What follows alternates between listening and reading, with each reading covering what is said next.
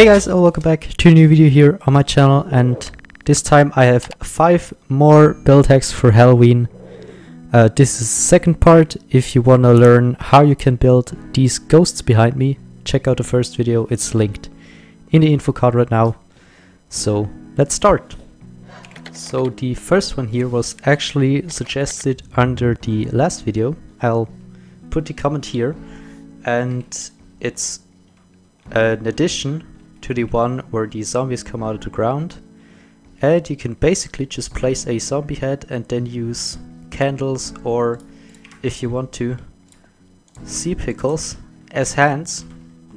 So he sticks his hands out and it's not just the body that you can see. Very cool and small detail. If you have these zombies, you can add one of those too. Next up we have some flying eyeballs, which kind of look very creepy. Yeah, there are 2 variants of those. This one is with a custom head, and it's obviously not possible in survival, but if you still want to do it, you can use a glow item frame with a blue stained glass pane inside and then a black button right there, and it kind of looks like the same. I like those with the custom heads a bit better obviously, but this one also works. So there's just a bone block and some weeping vines hanging from it. And if you have tick speed on, remember to place a string or something underneath it, otherwise they'll just grow and you might not want that. Now this next one is also kind of an addition to the pumpkin patch with the smaller pumpkins or whatever, and you can put a hat on the pumpkin. It looks really cool. You can do that with every block. You can also just use it for decoration. If you have like a barrel or something, you can place a hat on top, and I'll quickly show you how it's done. So place any block you want. In this case I'll just use the pumpkin. Then what you need to do is break the block underneath it, and then place a dispenser, put the armor stand inside, and before we do that, you can place a wither skeleton skull on top of it, so you have the black hat. Then place the armor stand, it should fall down, otherwise check if you remove the block there. Then add the second wither skeleton skull, press again. You can remove everything and you have yourself a pumpkin with a head on top. Now before we continue, remember to leave a like and subscribe if you haven't already, and if you like my videos. Yeah. Now this next one is a very cruel machine, and it's a head getting cut in half by a stone cutter. So it could be in a scary factory, abandoned factory or something. You have the band with heads going along it that are just getting cut in half.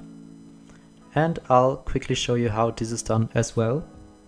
So what you need to do is place a wall or whatever under your stone cutter, and then use a dispenser to place an armor stand right there. Add your head and your armor or whatever. Don't worry about the rest of the armor stand, you won't see that. And then place a piston, push it in, break the piston. It's activating because of the redstone torch here.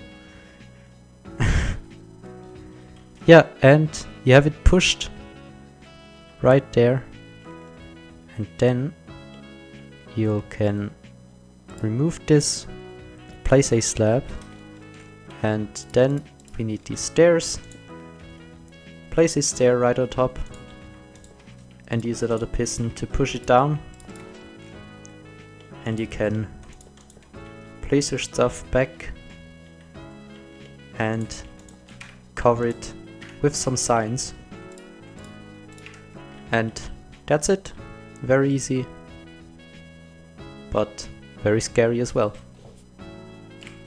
And the last one here is a Grim Reaper. You can have it standing on the ground or floating like I did here. And it's just made up of 3 coal blocks, blackstone walls, diorite walls. I'll just grab all this stuff. So yeah, 3 coal blocks, and then give him some arms right here. 1 for the blade, or however you want to call this. I use some deep slate walls. You can use whatever walls you want. And then give him a lantern here. And obviously the skull. And if it's floating, add a banner right here. And on the back as well. And you have yourself a Grim Reaper. Now I'll leave a link to the banner in the description. So if you want to recreate this. It's not very difficult. You'll just need a creeper charge. Yeah, this is the Grim Reaper. And with that, we're at the end of this video. I hope you enjoyed it. If you did, make sure to leave a like and subscribe if you haven't already. I wish you a happy Halloween, whether you celebrate or not. And I'll see you in the next one.